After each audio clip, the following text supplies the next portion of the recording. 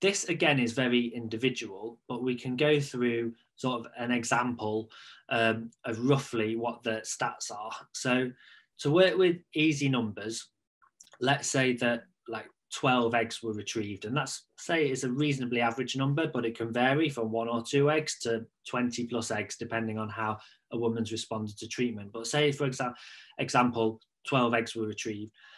Of the eggs that are collected, you can only use mature eggs for IVF treatment, and on average about 80% of them will be mature. So that gives you 10 eggs altogether. So the next day you might have 10 eggs that are available for treatment. Of those 10 eggs you have, about 80% of those will fertilize and become embryos.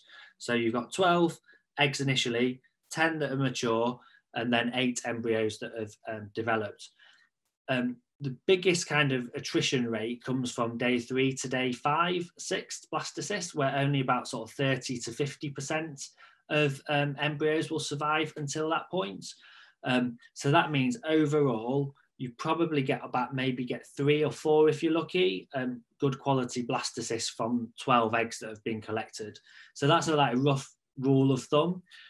Women who are a bit younger maybe are more likely to get more blastocysts based on their egg quality than women who are sort of nearer or past their 40th birthday. It can vary so much from person to person, but that's on average what will happen in an IVF cycle.